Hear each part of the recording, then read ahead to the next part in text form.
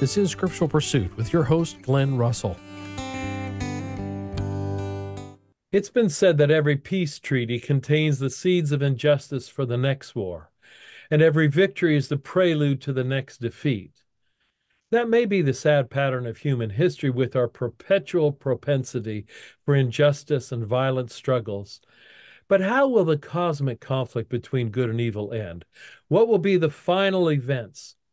And will there be a victory for good and the ultimate destruction of evil? Will sin rise again? These are questions that we all have as we discuss the great controversy. Welcome to Scripture Pursuit. I'm Glenn Russell, your host, and today we're concluding our series exploring the great cosmic conflict between good and evil. We're so glad you've joined our discussion today, entitled The Triumph of God's Love. We're delighted to welcome as our guest Christian Martin. Pastor Christian Martin, welcome. Glad to have you with us, Christian. Thank you very much. It's my joy to be a part of this. And Christian, you began life in Argentina and now you're serving in Virginia. Is that right? That is right. Born in Argentina, though I came to the United States when I was only 5 years old. And Okay. and so I lived most of my childhood in Texas. And so yeah, I quickly learned Spanish, I mean English rather, and so I'm bilingual thanks to my parents. 'Cause believe me, they kept the Spanish at home. They didn't let me forget. That's good. That's good. Now, you're married, happy husband of one wife and father of a couple of children. That's right. That's right. My wife and I recently celebrated our 23rd wedding anniversary, and we have two teens. Elijah is 16 and Mariah is 14. So great time to enjoy life as family. Now, you also have an interest in healthy living and do quite a bit of running. I do. Not running away from your kids and home, but sometimes they might even join you. We're Yeah, I enjoy long distance running. In fact, I ran a marathon last fall, the Marine Corps Marathon, and I'd registered to run this coming fall, the Seven Bridges Marathon that right there in Oh, Tennessee. And I was looking forward to that. excellent. Well, we especially are interested in your ministry of Scripture. We know Yes. that you host a program with your wife entitled Wake Up with Hope. You can find that on Hope Channel. I'd encourage folks to watch that. But today we want to focus on this idea of how does it all end in this great controversy. Before we go any further, Christian, would you lead us in prayer that God will guide our study of the Scriptures? Absolutely. Our Father in heaven, how thankful we are, Lord, to have the true and humbling opportunity to be able to open the inspired Word of God and to seek you with all our hearts. Hmm. And Lord, we claim the promise that when we do so, you will be found. And so we pray that that you would draw near to us now as we share Scripture together and as we seek to know you more. And we thank you in Jesus' name. Amen. Amen. Amen. Thank you so much. So we've been looking at this great controversy program after program. We're now on number 13 in this series. Yes. It's a conflict between good and evil. It's a conflict over the character of God and the false accusations and deceptions of Satan. And as we come down to the end, it's not going to just whimper out. There's going to be a climax in a major conflict. Uh, Christian, we would like to say, oh, everything's going to be sweet and easy and so forth, but that's not what Scripture tells us, is it? No, no, it's not. It's not going to get easy. But I can tell you this, though. The harder it gets, okay, the closer God wants to be with us. And the closer he is to us, the stronger we get to endure whatever Mm, we go through. mm. And so it's not to say that, yes, things are going to get harder, things are going to get more difficult. Yes, that's while that's true, there's reason to have great, great hope because we're not going to get through it alone. We're not going to get through it alone. You know, I know Christians who are so terrified of Mm, final events, last day events, that they have trouble sleeping. They mm, worry, am I going to be able to stand? You know, I don't like pain. I don't like suffering. Could I endure persecution? Are all questions that people have. What will enable us to stand? Is it going to be our fortitude, our strong moral characters? What will enable us to stand? That's a great question because we need to know. Yeah. We need to know. It's a must. We can't just be wandering through life thinking that we just have to make it one day at a time, one day at a time. The reality is that the let me put it this way, the good work that God has begun in us, Mm. in Philippians says, He will complete it. He will complete it. And so just as much as I can give testimony that my life has been transformed in Christ. I'm not the person I used to be. I've been born again. My heart has been transformed.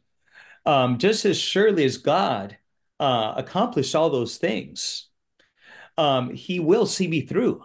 In other Mhm. words, He will guard my heart. He will carry me through. He will supply everything that I need to finish. Just as surely as he begun, he's gonna finish it in me. But you asked specifically, what is it that is gonna enable us to endure until the end? Well, one key factor, Glenn, and it's something I'm holding right in front of me here in this book right here. Mm. It's the Bible, the Bible. Um, there's a reason why this book has endured millenniums of persecution, of attacks, and yet we still have it within our reach, Mm. um, or privileged and humbled to still have it be within our reach. We know that many others in different countries don't as easily as we do, but that gives testimony that God has protected, guarded the word of God so that we can have the strength and power and source of endurance that comes from the Bible. Um, Let me share with you a verse, can I? Please. I think about John chapter 8, verse 32, for example. John chapter 8, verse 32, it says there, Jesus himself says, and you shall know the truth, Mm. and the truth shall make you free. Okay. That right there is a key verse. And the word know is a very, very specific word. It's a very key word to know.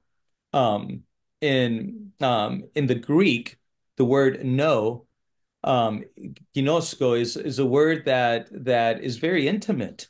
Mm. When Gabriel said, Mary, you're pregnant, she says, well, how can I be pregnant if I have not known a man? Okay. So to know actually implies in the original language sexual intimacy. And so we're talking about a very, very strong word here that's used to know the truth. And who is the truth? Jesus. He says, I am the way, the truth, and the life. And then another verse that I think of is John 17:17, which is just a few chapters over. It says, sanctify them by your truth. Your word is truth. And to be sanctified means to be set apart and Mm. made holy, to come out of, to be set apart. It means to come out of, to be set apart. And in 1 Peter 2:9, I think of the verse that says that we are called out of darkness, Mm. right, into his marvelous light, right? And so to be called out is actually the word ecclesia, which means literally the church. And so, Glenn, if I were to sum it up, I'm going to say something that most people would probably not really. I'm not going to say disagree, but they might not have thought of it this way. But if we're going to endure until the end, the church plays a very key role in my life. Mm. Mhm. The church, and when I mean the church, I'm not merely talking about the physical building down some road in town. I'm talking about the body of Christ, fellow believers, fellow disciples, assembling ourselves together, pressing together, listening to the word of God being faithfully preached. All these are factors that will enable us to make it to the end. You're reminding me also of another passage, very familiar one in Revelation chapter 14, verse 12. It says here, here's a call for the patience or the endurance of the saints. How are we going to stand? How are we going to endure? And it gives two qualities: those who keep the commandments of God and the faith of Jesus. Where do we find the commandments? Where do we find the faith of Jesus? Where is Jesus portrayed and revealed to us? In his word. So making sure we're standing on scripture. And I would just say we need to spend more time in scripture than we do in social media, than we do in politics, than we do in sports and recreations and leisure. We have a sad reality of quite a bit of biblical illiteracy, where we know about our Bibles, but we don't know them so well. So that's a key thing for us. But it also reminds me that there's going to be a central issue here at the end of time, as it has been all through history, and that's the issue of worship. Yes. When we look earlier in chapter 14 of Revelation, the three angels' messages, we see very clearly that worship is a key thing. And we have some choices about worship. God loves to give us freedom of choice. So we can worship the Creator God, or we can worship substitutes. So what is this aspect of worship as we get to the final days of the great controversy? Yes, that's a great question, because this has to be something we fully understand. And that is, you're right, worship will be a central issue in the closing events of Earth's history. There's no doubt about that. You called it the great controversy. And that's true. There's two sides.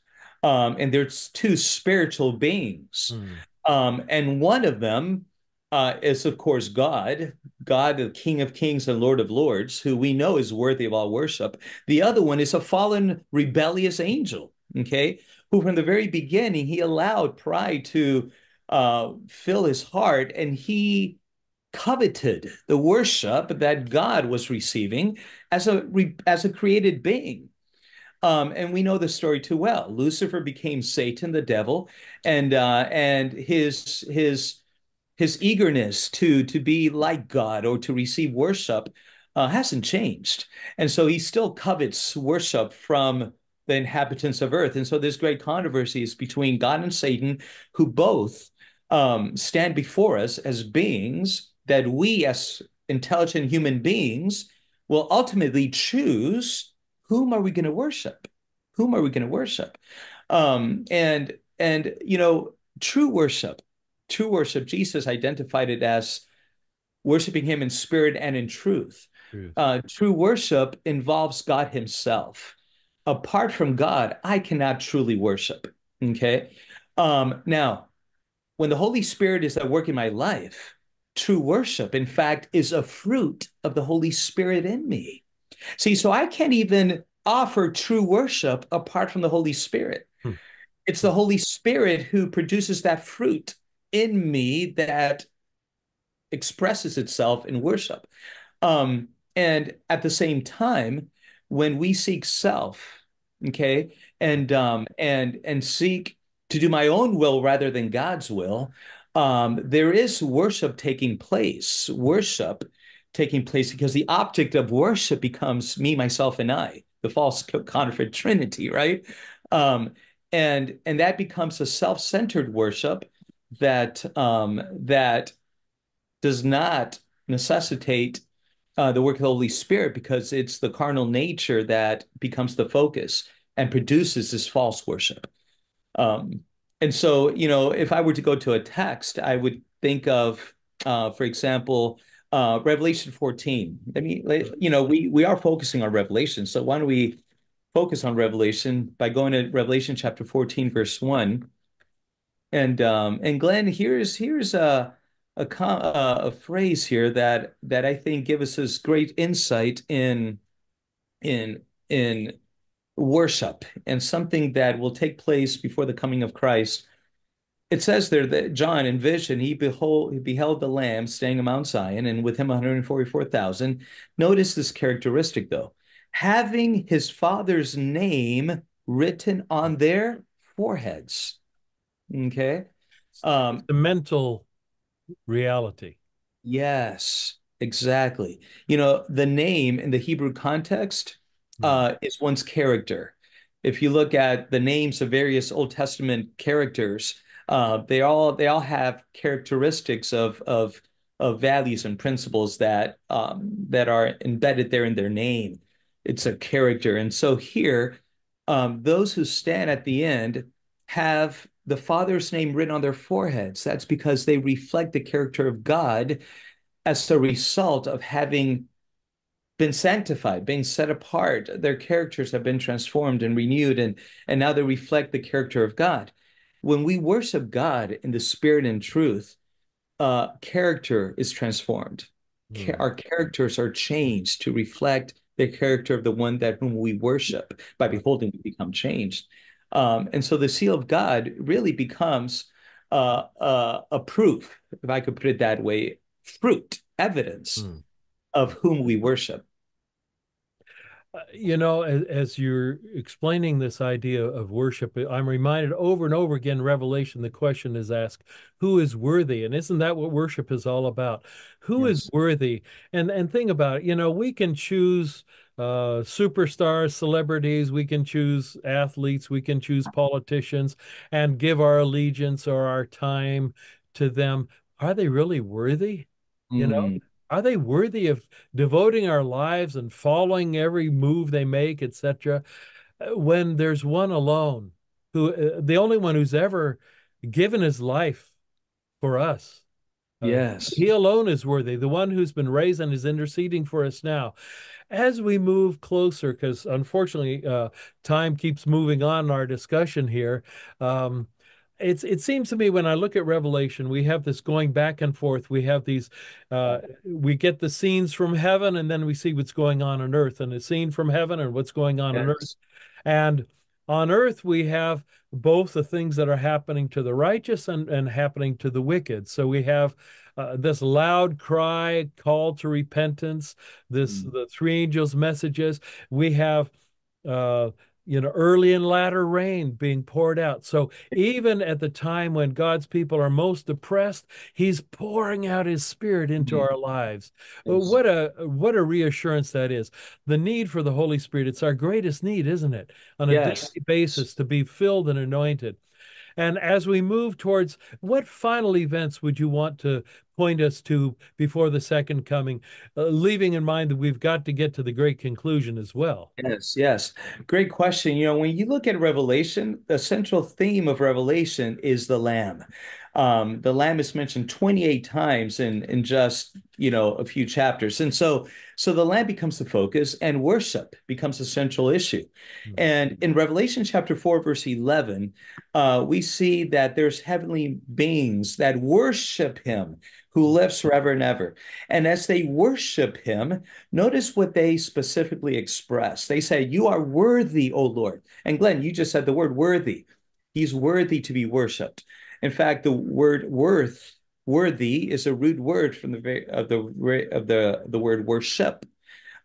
You are worthy, O Lord, to receive glory, honor, and power. For you, and here's one reason why he's worthy. Mm. For you created all things, and by your will they exist and were created.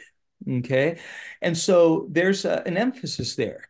We worship him because he's the creator. Yeah. He's the creator. And when you think about God as the creator God, it makes sense why in Revelation chapter 14, we find three messages that are to be proclaimed before the coming of Christ. They're called the three angels' message. And the first angel's message is fear God and give glory to him, for the hour of his judgment has come, and worship him. Mm. Worship him. That's the call to people on earth before the coming of Christ. Worship who? Worship him who made heaven and earth, the sea Mm. and the springs of water. Who is that? The creator. He's the one who made heaven and earth, the creator God. And so as we look back to Genesis and look at the acts of the creator, we can't help but to notice he created all things in 6 days, but then he did something that we can't do. He creates time, an additional 24-hour period. For what purpose? To worship him, to recognize that where we came from so that we can know where we're going. The creator God wants us to remember him as our creator so that we can know where we're going.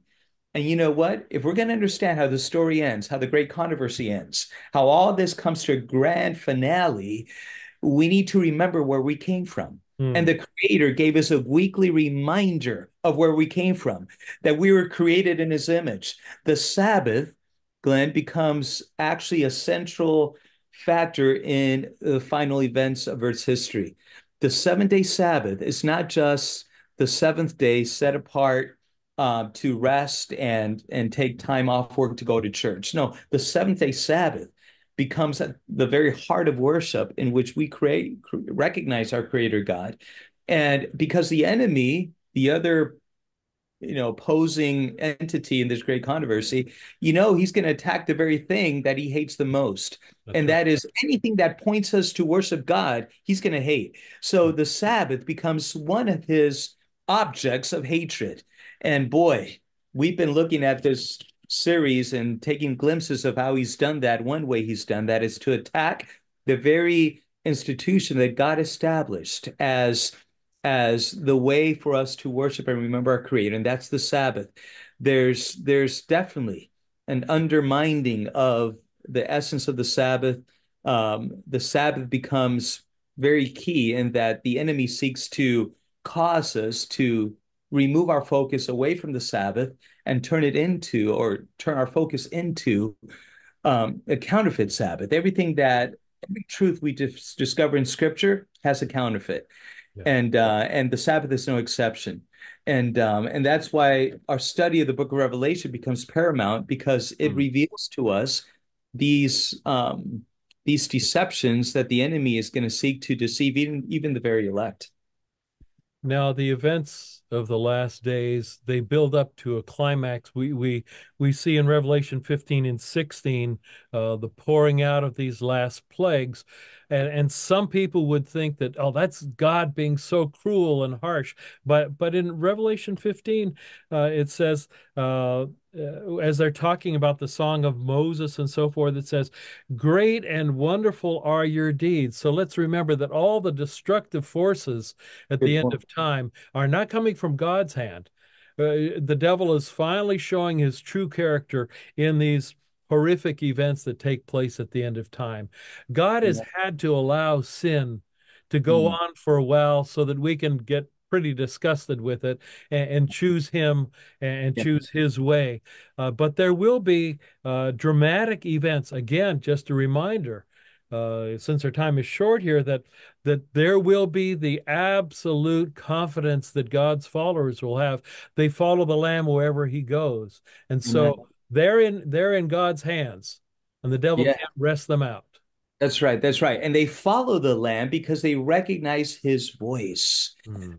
The reason I spend time in the Word of God is because it's time with him when I listen and recognize his voice more and more, so much so that it sharpens my discernment. When I hear the voice leading me, guiding me which way to go, I discern the voice of God because I've spent time with him. And that's the voice that will lead me all the way, and God is a God of love. He's a God of mercy and justice. He's also a God of order. So there's a due process in bringing an end to sin. That due process is to actually facilitate and increase my trust in him as an intelligent human being myself, as humans created in the image of God. And trust, Glenn, is how love grows. It's the only way that love can grow, when we have trust. And the judgment and the millennium are all parts of God's way of dealing with sin, putting an end to it, um, through due process. And why does God allow sin to go on and on? Well, you know what? One thing is we have to remember is this, that he does promise that he's going to make things right. Mm. When it's all said and done, he's going to have the final word. And God is so loving, so kind, that his love can only be chosen and accepted by our free will. Yes. And I'm reminded of a story of a boy that was reading his storybook that his dad had given him for his birthday about cowboys and Indians, and his dad overhears him saying, "You just wait and see. You just wait and see." And the dad couldn't help but to interrupt and say, son, what are you talking about? Oh, well, dad, the bad guys appear to be winning, but I'm telling them, you just wait and see. Wait and see what, the father asked. And the boy said, well, dad, I've read the final chapter. Mm. And so I know how the story ends. And, we have the final chapter within our reach, Glenn. We can be assured of a triumphant victory when it's all said and done. When I wake up in the morning, I can say, I am a son of the king. I know how this story ends. I am a daughter of the king. I know who I am in Christ, and that gives us confidence to endure day by day, moment by moment, because we have the victory in Christ. It's been given to us. Like you said, we have to be patient to see God work things out together for good. Because when it's all said and done, sin will not rise again. It will be completely Amen. done away with, and Christ will reign forever. Just in our last couple of minutes, let's go to that final chapter Yes. before the eternity. It's not the final chapter forever. There's a whole eternity, but just actually in Revelation 21, just let me highlight a couple of things and then I'll let you wrap it up for us, Christian. It Okay. says in Revelation chapter 21 that I saw a new heaven and a new earth, for the first heaven, the first earth had passed away. The sea was no more. And then dropping down, it says, he will wipe away every tear from their eyes, and death shall be no more. Neither shall there be mourning or crying or pain any more, for the former things are passed away. Then he who sat upon the throne said, behold, I make all Yes. things new. Take Yeah. us to that conclusion, that triumphant victory. Sin will not rise again, and God is going to make all things new. What glorious good news. Oh, it's so good news because the same creator God who created us in his image, he is the very God, the same one who's going to complete the good work. And I'm reminded, Glenn, that God God and God alone is the author and finisher of my faith. Even the faith I practice to put my trust in him is not anything that I myself can produce apart from Christ. He offers the very faith that will cling to Jesus till the end. I know that as we spend time in Revelation, as we spend time in the book of God, we will know that voice. It's going to be the sweetest voice. And that voice will tell us, you're my beloved. I love you. Hmm. I have a future and a hope for you. I love you with an everlasting love. And it's my focus on Christ and listening to that voice, Glenn, that will give me the heart to focus on him. It will lead me to the end. And the very same God that created me in his image is going to be the same God who will restore his image in me, Hmm. and we will reign forever. And that's the greatest news that we could ever hear. Well, I wish we had more time, Christian. We've just barely touched the surface of God's good news and the great hope that we find in our Lord and Savior. Thank you so much for being our guest today, Christian. Thank you. Blessings to you and your ministry there in Virginia, in Haymarket, and also blessings on your family.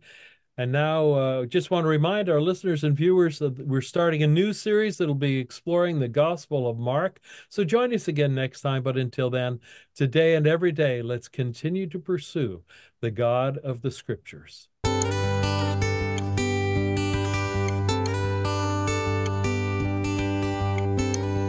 This is Scriptural Pursuit with your host, Glenn Russell.